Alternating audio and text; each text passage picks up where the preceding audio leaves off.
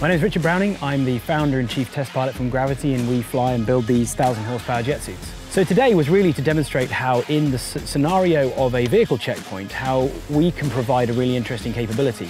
When the officers identified a weapon in the vehicle and they then sort of switched into more aggressive mode to actually contain the threat, that threat then ran, may try to make a run for it. With the flight capability we have, we can actually go and outrun that and again contain that threat.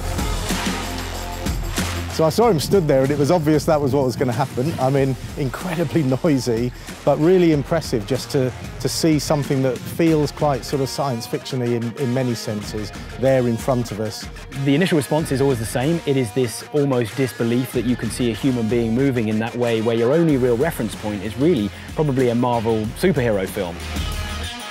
Particularly in an urban environment, when you need to move specialist personnel very quickly in three-dimensional space, be it onto a rooftop, over a river, over difficult terrain, and potentially contain a roving threat, pin it down and be able to keep relocating those assets, I think we do that in a really unusual and powerful way. Because this is all about utility for police officers, to be able to do their job better, do it quicker, keep people safer, keep themselves safe.